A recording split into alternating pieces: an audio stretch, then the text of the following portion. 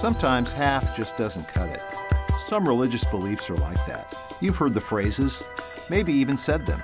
They sound true, like everything happens for a reason, or God won't give you more than you can handle. Love the sinner, hate the sin, or God helps those who help themselves. But when we look at them carefully, we see they are only half true.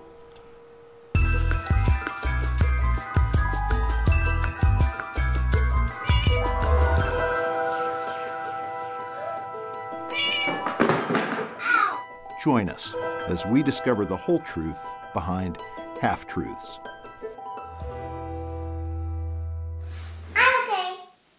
Well, today we are starting a new series about some things called half-truths, and you just heard a number of them mentioned, and we're going to dive into them a little bit more deeply in the weeks to come. At First Christian, we tend to do worship based in series, which means we talk about the same topic over several weeks at a time. Often in the first Sunday, we can dive right into the meat of the conversation. But today, and for this series, we're going to use today as just an introduction. Because each of the things we're going to talk about are so important that I didn't want to take away from the topic by doing the introduction and starting the journey at the same time. So I'm just going to kind of introduce things today, get us all on the same page, so that in the weeks to come we can really dive in to what I think is very important in terms of our faith and how we understand our faith and how we seek truth in a world where it feels like truth is sometimes so hard to find. We're going to begin the journey by playing a little game today, and the game is called Star Wars or Scripture. Now, in your pews, throughout the pews, there's a card. Everybody needs a card, and at First Christian Church, when we say all, we mean all. So everybody needs a card. If you don't have one, pass it down. There are plenty. I put more cards in each pew than people can sit in that pew, and so there are plenty of cards. Now, let me say a word. I know sometimes when we do things like this, people are like, oh, I don't know. I'm going to feel like I don't know anything, and I don't want to be embarrassed, whatever. We don't do anything on Sunday that we don't do first with the staff during the week. And so this week, I gave the staff this quiz. Some of us did better than others. One of us was really, really bad. And I don't like to expose anyone when they do things really, really badly, so we're not going to name any names, but her name does rhyme with Julie Richardson. Who's a staff person here, and Julie was just, it was epic. Like, it was just epic by the end of it. Tommy didn't take the quiz because he said he wanted to take it this morning real time, which I thought was odd. And then just this morning, I remembered Tommy gets the slides early. He has them, and he's had them, and he's the one who loads them on the computer. Tommy's a cheater. That is clearly, so we can't trust anything that Tommy holds up today because he's out there trying to mislead so that he can win. I appreciate the competitive attitude. I like that. So this is the way it's going to work. I'm going to show you some quotes. And when I show you these quotes, you are going to decide very quickly whether these quotes are from Star Wars or from Scripture. If they are from Star Wars, you're going to hold up your card with the Star Wars facing me. Facing me. If it's from Scripture, you're going to hold up the picture of Scripture facing me. There is no shame in the church. All right? Here's the first one. Who's the more foolish? The fool or the fool who follows him? Star Wars or Scripture? Star Wars or Scripture? It looks like Scripture has this one in terms of numbers. But it was Obi-Wan Kenobi. I know you're all thinking that's got to be Proverbs. Nope, that's the gospel according to Obi-Wan. All right, here's the second one. Let me look on you with my own eyes. Star Wars or Scripture? Fairly split. Darth Vader. Yeah, Darth Vader. Okay, now keep track, because there will be a tiebreaker at the end. So keep track. We want to know who wins, right? Okay. Oh, don't make me go back and watch my father die. Star Wars or Scripture? It kind of looks like Star Wars have it. Genesis 44.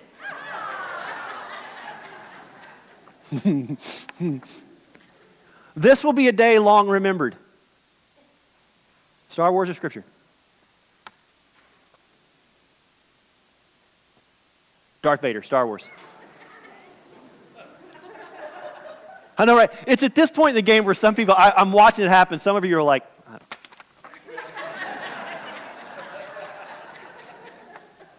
all right. We must suffer a lot. Star Wars or Scripture? We must suffer a lot. Star Wars or Scripture? Oh, it looks like Scripture. It looks like most of you think it's Scripture. Acts 14:22. Acts 14:22. They fail to see why they were defeated. They fail to see why they were defeated.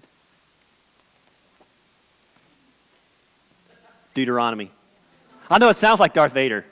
It really does, or Emperor Palpatine or someone like that. Okay, all right. Your eyes can deceive you, don't trust them. Your eyes can deceive you, don't trust them. Star Wars or Scripture? Man, it looks like Star Wars has more votes this time. It was Obi-Wan Kenobi. Now, you all know when this happened. It happened on the Millennium Falcon as they were leaving, as they were traveling, and he's teaching them the first time how to use the lightsaber, and he puts the shield over his eyes and says, you all knew that though, right? Okay, all right. I am rescuing my people from your power. Star Wars or Scripture? Ezekiel. Ezekiel was a Jedi, in case you didn't know. Okay. He was a good Jedi. Okay. I'm looking for a great warrior.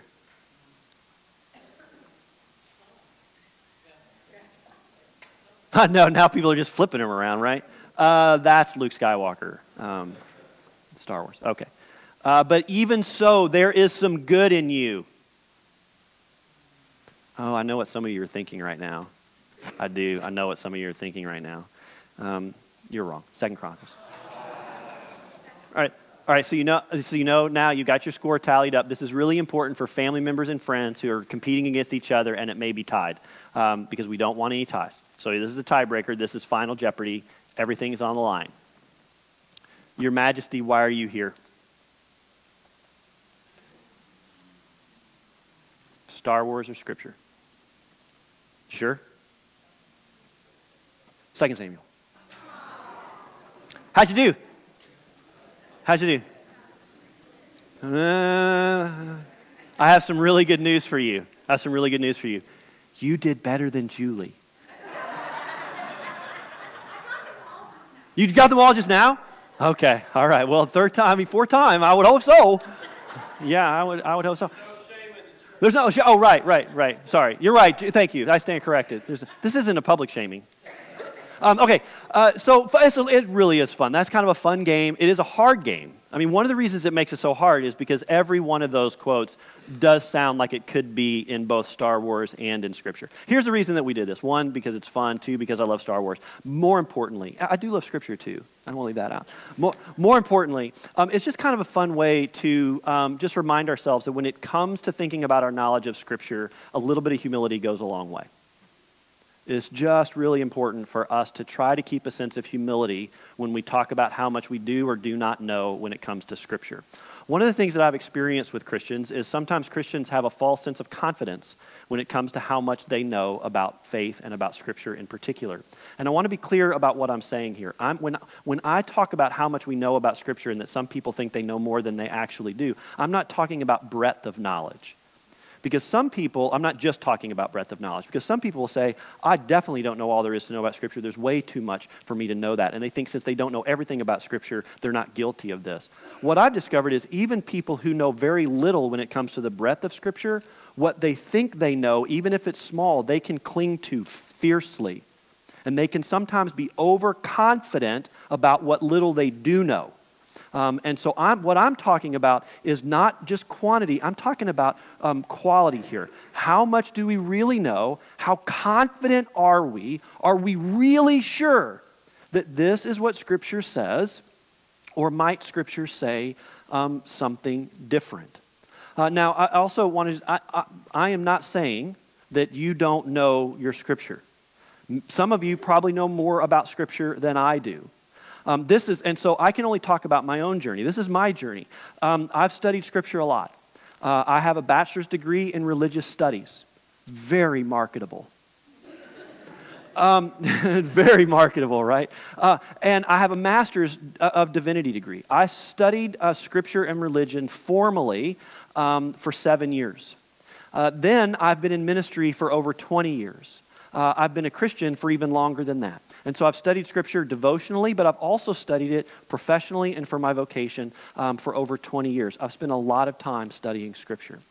What I've learned over the course of that time is that the more I study Scripture, the more I realize I don't know. The deeper you get in, the more you realize you have yet to learn. And that's just how this works. And it doesn't mean that there isn't truth to be found. And it doesn't mean that there aren't some things that I really, at least right now, are convinced are more true than some other things. It just means the more you dig into it, the more you realize that you may not know everything. And one of the things that leads to that, at least for me, is this experience. And maybe you've had it. There are some passages of Scripture that are very important to me, and I study them over and over and over again. They're my go-to passages. But what I've discovered is no matter how familiar I am with a book or a passage of Scripture, when I go back to it after a time of being away and study it openly and study it again, there's something new that I learn. Because there's always something new to be learned. And my experience about that is two things. One, I sometimes get really excited. Because I go and I read something and I discover something that I didn't know, and that excites me, it gives me energy. It makes me want to dig into Scripture even more because I'm learning something, and I think learning is exciting, and I love that aspect of it. At the same time, it can also be a little bit frightening because sometimes there are some passages in Scripture that I hold really close. They're a deep belief for me, and they shape how I see the world. And sometimes when I'm studying Scripture, and it's one of those things that I've held as a real deep belief, and I learn something new about it, sometimes it presses against that deep belief. And it makes me question if I was right, even if I was half right. And that can be scary. Because sometimes there are things that we really, really not only believe, but there are things that we want to believe.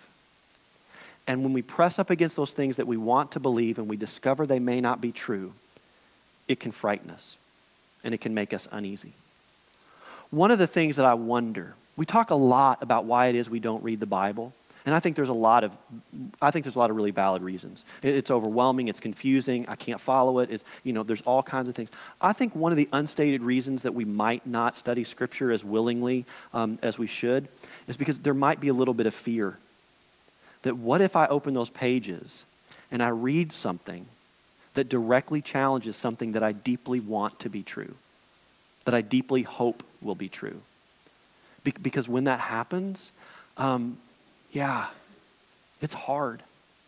This is what I know about Scripture. If you are a serious student of Scripture and you read it with any intention for any length of time, you're going to read something that's going to challenge you. You're going to read something that's going to force you to question something that you've always believed and always thought true. And when you find those moments, it can be hard. It can make you angry, it can make you vulnerable, it can make you question, it can make you doubt, all of those kinds of things. And that's unnerving. And so sometimes we want to run away from that experience. What I want you to do is I want you to get in touch with your inner Jedi, and I want you to run toward the danger. I want you to run toward the fear. I want you to run toward the challenge. Because this is what I also know to be true. No matter how powerful and how comforting any belief we may have could be, if that belief isn't actually true, the deeper belief, the fuller truth that's underneath it is better. It's better. I promise you. Because the ways of God are always better than our ways. And even those times when we think we wished it was one way, when we understand the depth and the reality of what it really is, it's so much better. And that's what we're going to be talking about over the course of the next few weeks. Look, we live in a really weird time. We live in a time where truth feels very subjective. We live in a time when people are challenging the truth of other people, when people are proclaiming that their truth is greater, when people are saying things that are not true, but they're saying it as if it was. This is a time when truth is getting really, really weird. As Christians, We've got to be the voice in the middle of that says we got to seek truth and we got to find it and we've got to speak to that truth. And sometimes when we do that, it means admitting that we may be wrong. And so that's really important. And so while we're going to be talking about some scriptural things, this is a lot bigger than all of that. Super important. So what are we going to be talking about? These are the list of the topics that we're going to look at. Everything happens for a reason. God helps those who help themselves. God won't give you more than you can handle. God said it. I believe it. That settles it. And love the sinner, hate the sin.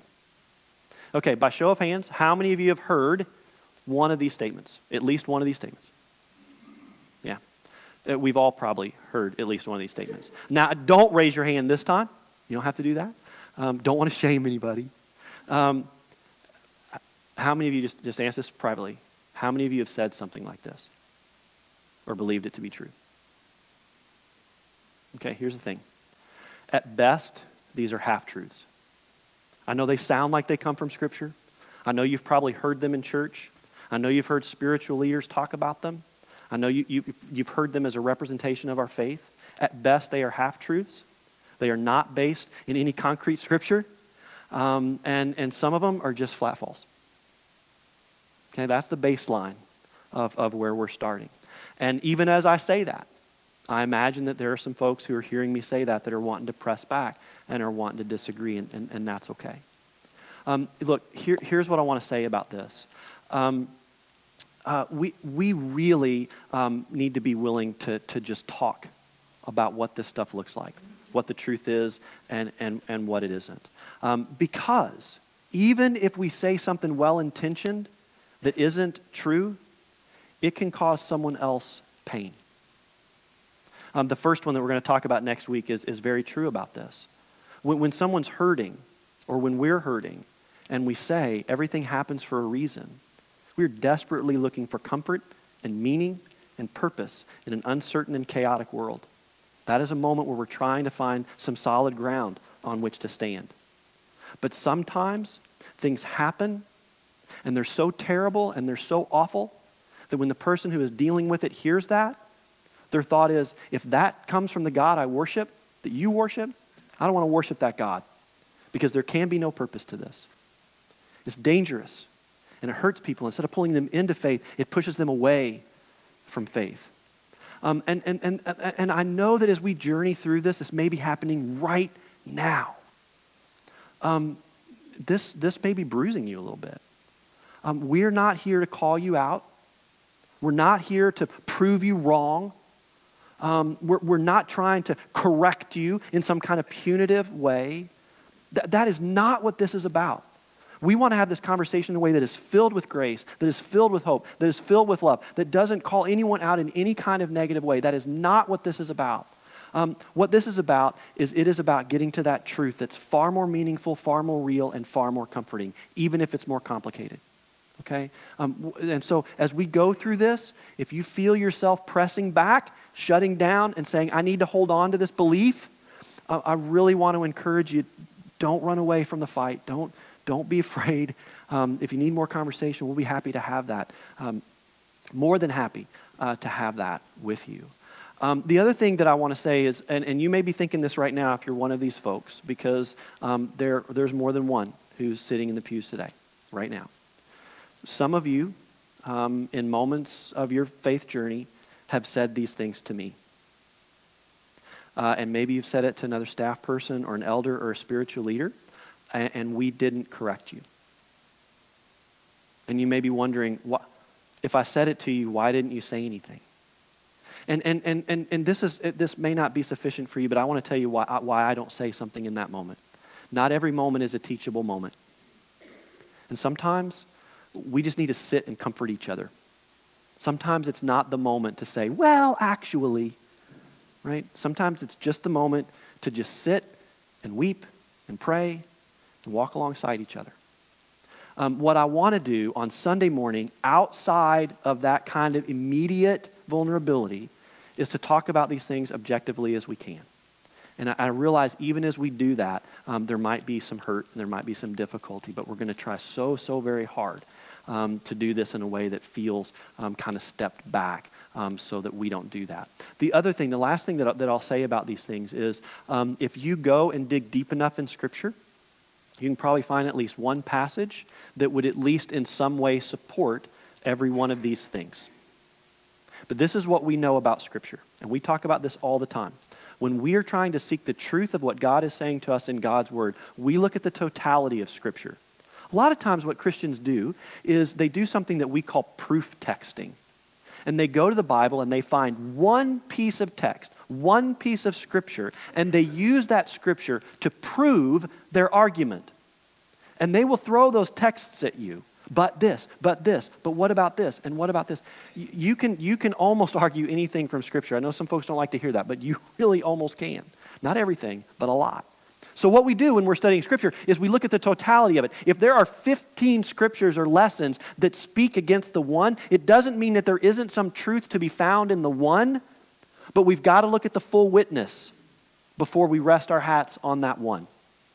And sometimes that can be challenging, but we've got to look at the whole picture, and we're going to do our dead level best to make sure that we're doing that. So yes, you can go find something in Scripture that may support one of these things, but we're talking about the broad scope of understanding. There's several ways that you can engage in this series to get the most out of it. The first is you can buy this book. We don't profit from this. I don't get any kickback for this. The series is going to be based on Adam Hamilton's Half-Truths. We've used Adam's stuff quite a bit in this church because he's excellent. He's the pastor of the United Methodist Church of the Resurrection in Kansas City, near Kansas City. And he is, talk about a just smart guy. Really great with faith and reason, asks questions in a really, really good way. One of our small groups used this book as a study, and they had a really great experience with it, which is one of the reasons we're doing it, is because the feedback I got from the leader of that small group. This is really, really good stuff. We're not following their order. We're going to jump around a little bit, just to suit our own purposes a little bit better. Our specific order is the one we just looked at, and it's repeated on some stuff on Facebook and in the church newsletter, so you can see what's coming up. So if you'd like to buy that book, you can get it at your favorite bookseller. We do have a link in today's sermon, which that link is already posted if you want to get it online. The other thing that we're want to encourage you to do is if you miss a week, just jump online and watch the video. Because again, this is a series that's kind of going to, all the sermons will stand alone, but we want you to get a sense of everything that's going on. And finally, starting next Sunday night, we're going to have a conversation about it. We want to do some intentional work this year about building community in our church and increasing those opportunities. And so we're going to do some different kinds of, we're going to explore some different kinds of ways of doing that. Next Sunday night, we're going to start a conversation, just a study on this. It's going to run from 6:30 to about 7:45. Julie Richardson is our primary facilitator in that. She's piecing it together. If you miss worship, that's okay. If you don't read the book, that's okay. You can come in having no knowledge of whatever we're going to talk about that night, and it's going to be okay. It's going to be a really good series. It's going to allow us to dig into it even deeper. We're doing that for 4 weeks, so it won't be the last session. We won't be meeting that night, but we're going to meet starting next week, 6:30 to 7:45 for 4 weeks. It's a chance for you to go. It's a chance for you to go even deeper. So it should be a really good series, and it should really help us kind of tackle a lot of these issues. Again, bottom line. The reason that we're doing this is because I believe with my whole heart that God's truth is better than any half-truth we may be carrying. And sometimes it's hard to let go of half-truths that we hold dear. But when we let go and open up our hands, there's going to be a greater truth that's going to drop in there. And we're all going to do that together, and I think you're going to find it to be a really, really valuable journey. So, between now and next Sunday, I want to invite you to do a couple things. First, please brush up on your Star Wars, because you people have some work to do. Second, just kind of open a spirit of prayer. How is it that you might be able to engage and enter into this dialogue so that you can make the absolute most of this journey, so that any of those half-truths you may be experiencing won't just spill out like half a cup of coffee and mess up everything for you and maybe even others, but instead, the full picture will give you hope and life. Amen.